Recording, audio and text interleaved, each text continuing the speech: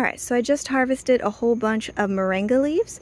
These are fantastic. They're full of nutrients. They have lots of vitamins. They're great for adding fiber to your food. I'm going to dry them and powder them. And how I harvested them is by topping this tree right here.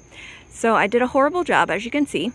I ripped the skin right there, and if this tree was harder to grow, I would definitely be more concerned, and if it didn't grow as quick, that would give me more concern, but it's so easy.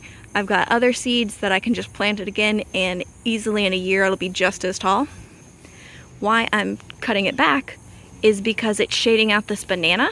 So I want to give this banana lots of nutrients, so I'm going to chop and drop all this, including this Mexican sunflower. It's also shading the banana.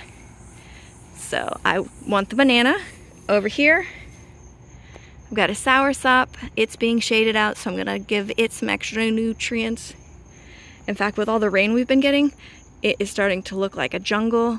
So this pigeon pea, it's crazy because there was a bird nest in there, so I couldn't cut it back. I actually went to cut it back, and that's when I found the bird nest, so I left it for a little bit longer.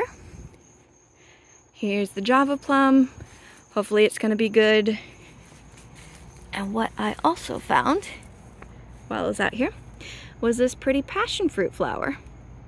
So I have them in several places in the yard, and I also am growing them to sell in my nursery.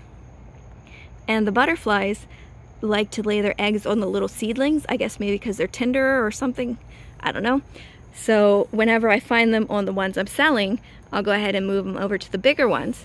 But I didn't notice it for a little bit, so within like 2 days, a butterfly had come along, laid the eggs on all the little seedlings, and they were demolished. So I lost about 15 little seedlings, but you know, I have more seeds, it's okay. I just wish I had noticed it sooner, because yeah, I'm making some decent money with the nursery. Alright, have a great day gardening, guys. Stay awesome.